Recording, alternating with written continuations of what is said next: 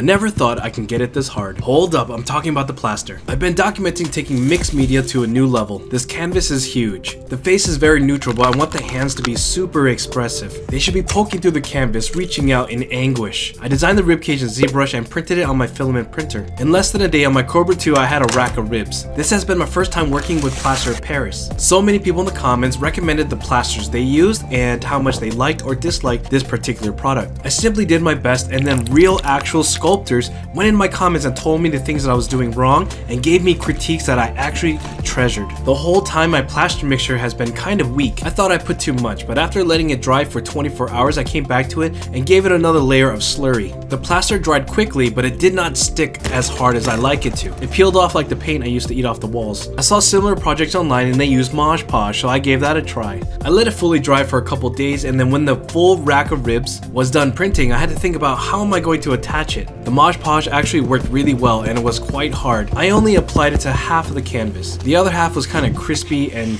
chunking off. All this plastering is making me hungry, so I got some chips. Before I attach the ribs, I want to make sure I paint them. 2-in-1 filler sandable primer. This stuff works great for my 3D prints. It's 102 degrees here in Las Vegas, Fahrenheit. It's very dry out here in the desert, so that's why I'm doing this project outside. After 2 coats, I let them dry in the shed overnight. The whole project is going to be painted, so I prime the hands so they're not so hot pink and purple anymore. I purchased a roll of multi-purpose wire. Next, I poked some holes into the canvas. I'm using a really sharp file. This wire was really tough, so I have to use pliers to bend them. It's people's natural inclination to touch stuff, so if they see this project, they're gonna want to pull on the bones and stuff, so that's why I'm using this really tough wire. I want a single rib hanging out by itself. In the hierarchy of things, I want you to see the face, then next the ribs. After installing the last rib, it's time to mix the plaster. In the comments, you told me to use the island technique. Next, I added premium wood glue. There was 3 kinds. I chose the middle one. I poured it in, and then the beigeness of this glue kind of made everything look like pancake batter once you gave it a stir. With a hammer, I bring my brush back to life. Everything can be solved with violence until a mosquito lands on your balls. I started tapping on this really wet slurry onto the edge of the bones. As every minute passes by, it thickens by 15%. Where the bones meet the canvas, I start to make layers. The gaps start to fill in really fast. On the right side of the canvas, I didn't treat it with Mod Podge, so I'm really brushing it on to see how well it sticks to it. With my fingers crossed, I hope it doesn't chip off. I've been doing this for like 5 minutes and it starts to turn into hummus. Those wires really give me peace of mind. I know the plaster looks kinda sloppy, but it's not sloppy, it's expressive.